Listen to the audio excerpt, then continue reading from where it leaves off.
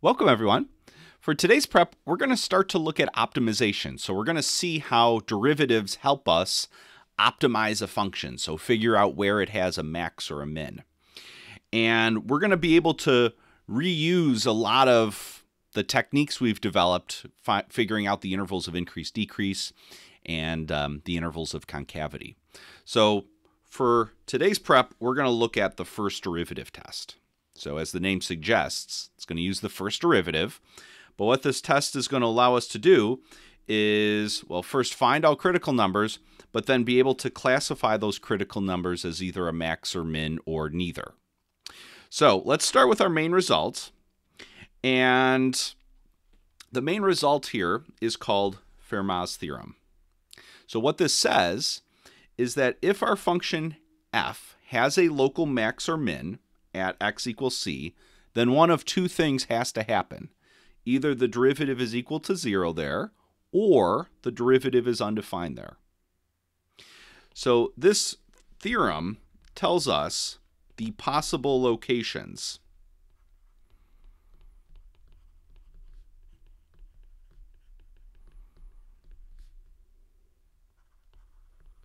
where f has a max or min. Keyword there on possible. So just because an x value satisfies one of these two conditions doesn't necessarily mean that we definitely have a max or a min there.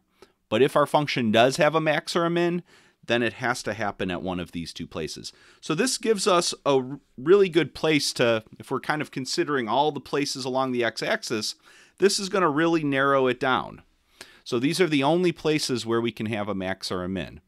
And because of that, these are kind of important, and we've used this terminology before, we call the x values critical numbers.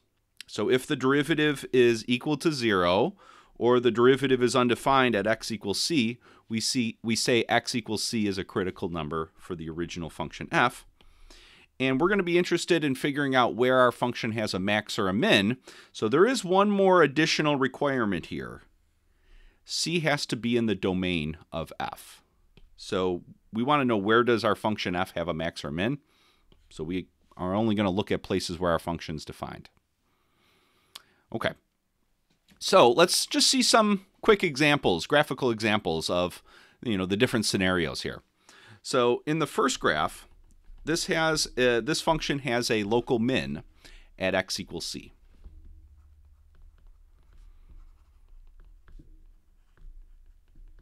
Okay. Well, what's happening? And we know it's a local min because if we were standing on that point, it's uphill in both directions. Okay. So it's a low point on our graph. Well, what's happening to the derivative there?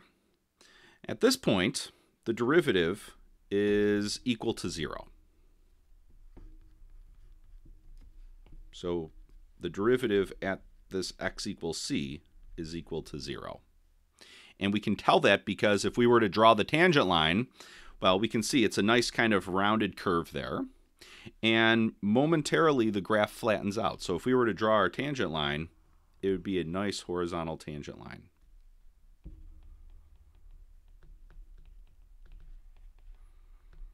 At that point. And when it's a horizontal tangent line, we know the slope of it is 0. So that's why our derivative is 0 there. Well, in the second graph, this is also a local min. So this graph, we also have a local min at x equals c. But now we see something very different. What's happening here is we have this sharp change in the slope. So when we have a cusp like this, or a corner, this is where our derivative is undefined. So the original function f has a local min at each of these points. And what also is happening in the first case is that its derivative is equal to 0 at the local min. And in the second case, the derivative is undefined at the local min. So you can kind of see what the graphs would look like in each of those two scenarios. Derivative being 0 or derivative being undefined. Now, like we said, those places are only possible locations. So just because the derivative is equal to 0 at a point doesn't necessarily mean you have a max or a min there. And that's, my head is covering it up. That's what the third option is. So this is neither. Max or min. So there's, if we're standing on the point at x equals c, if we were standing at that point, well, it's uphill in one direction, but then it's downhill in the other direction. So this isn't really a high point because I can go higher on one side, and this isn't really a low point because I can go lower if I keep going in the other direction. But what does happen here is that the graph does flatten out. So if we were to draw the tangent line here, it would also be a horizontal tangent line.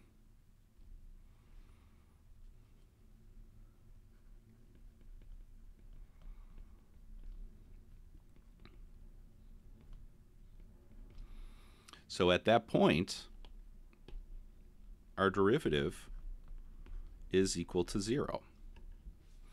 So just because the derivative is equal to 0 doesn't necessarily mean that you have to have a max or a min. You could have kind of like this thing. You almost want to think of this as like a plateau. So you can think of a max as like a mountain peak, and then a low point, a min, is like a valley, and then this is kind of like a plateau. The kind of graph levels off for a second. Okay, so, but these critical numbers give us possible locations. So they kind of narrow down the whole x-axis, though, into specific points that we can just look at. So the question is, we're going to find the critical numbers, and that narrows it down quite a bit. But then we have to go a little bit further and confirm, do we have a max or a min at those points? And we can also use the first derivative for this. So if we know we have a critical number at x equals c, and our function's continuous, if we do our sign chart for f prime and we see that it changes from positive to negative, well, then our function has a max. And if our derivative changes from negative to positive, well, then our function has a min. And if there's not a sign change, if f prime does not change signs, well, then it's neither. So it's not a local extremum. All right, so let's look at two of these. Two graphs here, just to kind of confirm what that first derivative test says. All right, so here's a function y equals f of x. It's not the derivative. We're just given the function. And we see that this has a local max at x equals 2. X equals 2 is a high point on this graph. So if we were to do a sign chart for f prime, we would have x equals 2 plotted. We know it's a critical point because our derivative would be 0 there. Again, horizontal tangent line and all. And if we were to do a sign chart for f prime, we would have our two intervals, minus infinity to 2 and 2 to infinity. And on this section, our graph is moving up. So all the tangent lines have positive slope over here. So over here, f prime is positive. And then on the other side of this graph, we would, if we were to have our sign chart for f prime, we would see that all the tangent lines are pointing down. So all the derivative values over there would be negative. And what's going on is we're switching from increasing to decreasing. So what our first derivative test says is if we go from positive on one side to negative on the other side, well, then we have a local max there.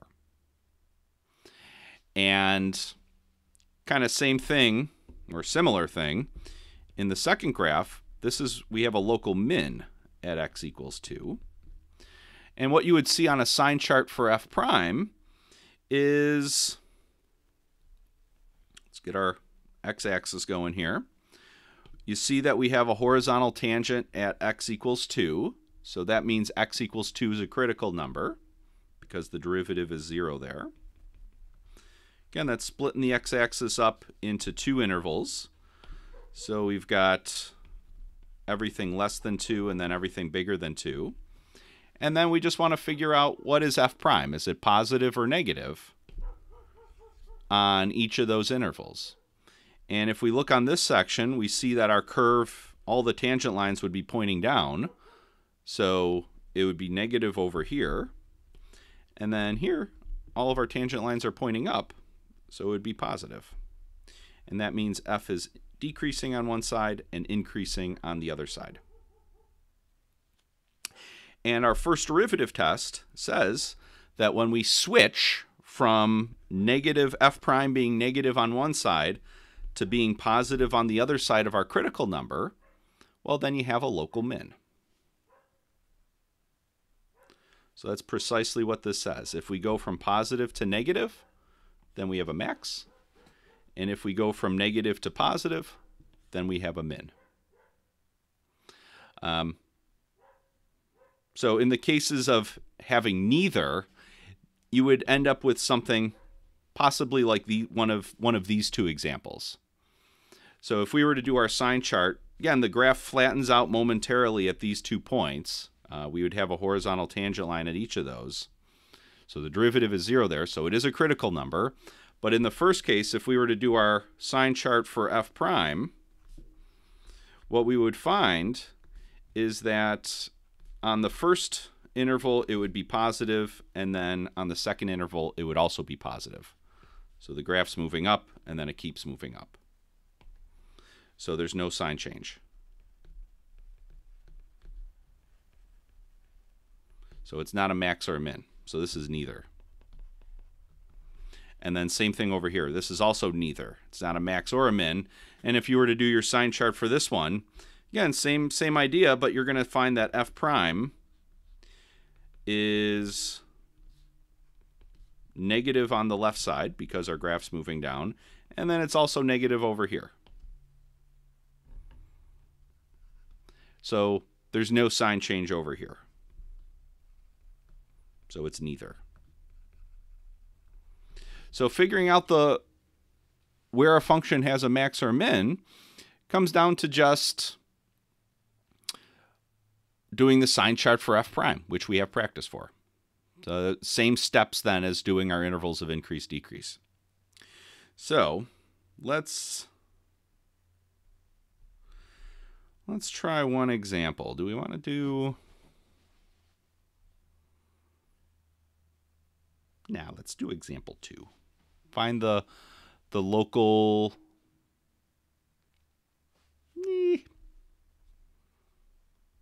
Maybe example 3. Yeah, let's do example 3. All right, so find the local max and min values for this function. All right, so first step, we want to find our critical numbers. So actually, we're just going to follow the steps that we would do for finding intervals of increase, decrease. So first step, let's calculate f prime of x. So we've worked with this function before a few times now, finding intervals of increase, decrease, and also intervals of concavity. So let's calculate f prime, and we end up with 4x cubed minus 12x squared. And same kind of steps as before, try to factor this right away.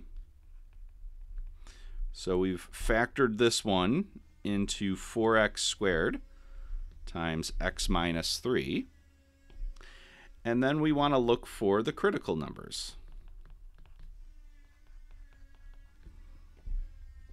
So there's two ways we can have critical numbers, either where the derivative is 0 or where the derivative is undefined.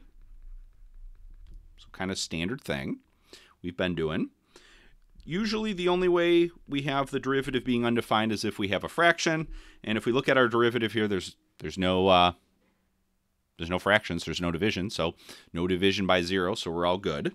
So we're not going to have any critical numbers this way, but since we have it nice and factored, we can set it, the factored version, equal to 0, and then we can set each of the individual factors equal to 0,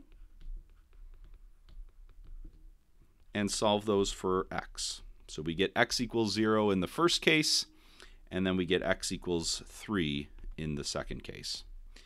And these are the critical numbers. And worth mentioning, these are in the domain of our function.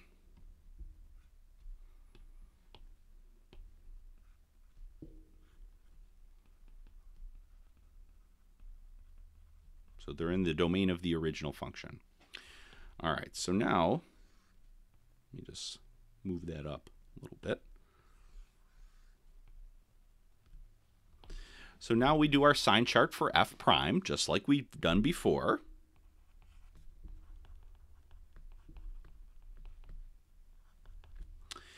And draw the x-axis. Plot the critical numbers that we found, x equals 0 and x equals 3. Get them on there. Do the interval negative infinity to 0, 0 to 3, and 3 to infinity. And then just figure out the sign of f prime. So we do our sign chart, 4x squared, x minus 3. We're just kind of listing all of our individual factors here for f prime. And then we'll use that to figure out the sign of f prime. And for the first factor, the 4x squared, well, 4 is positive, and x squared, that's an even exponent, so no matter what number we plug in, that's always going to be positive. So we can just go right across. And then for the x minus 3 factor, that's going to start off negative, keep going negative, and then once we get to this x equals 3, that's where it's going to change signs. So once we get bigger than 3, that x minus 3 factor is going to turn positive. Okay, so we've done that before. And if you want to check, you can use the test numbers to kind of help figure that out.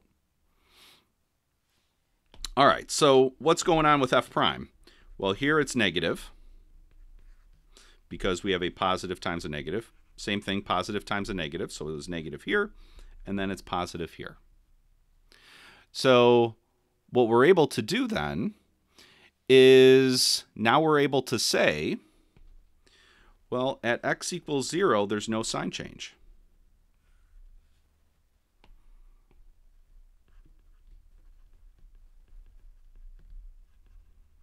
So there's no sign change there. So x equals 0, we're able to classify. And I'm running out of room, so there we go. All right, so we want to classify this. So if we look at our sign chart, we filled it in. I guess that was step 4. Now we can classify our critical numbers. So at x equals 0, no sign change.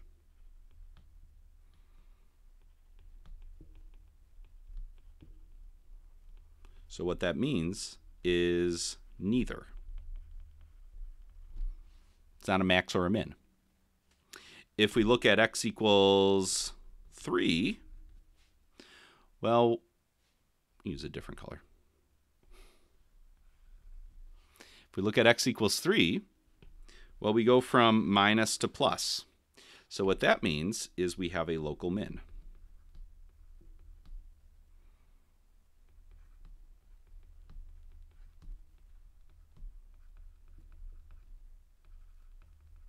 So we got a local min there. Now, a way to kind of help remember that is draw in, if f prime is negative, that means our graph is going down. And then if f prime is positive, that means the original function is going up. So just kind of draw in what the graph looks like. So at this point, we're decreasing on one side, and then we flatten out, and then we switch to increasing. So when you draw that shape in, well, it looks like you're going to have a local min, and that's what this test says. All right, so we're going to try a few more of these in class. And right now we've only classified these critical numbers, and I want to save this for class. We're actually going to find the max and min values. All right, so let's pause there, and we'll see you. Bye-bye.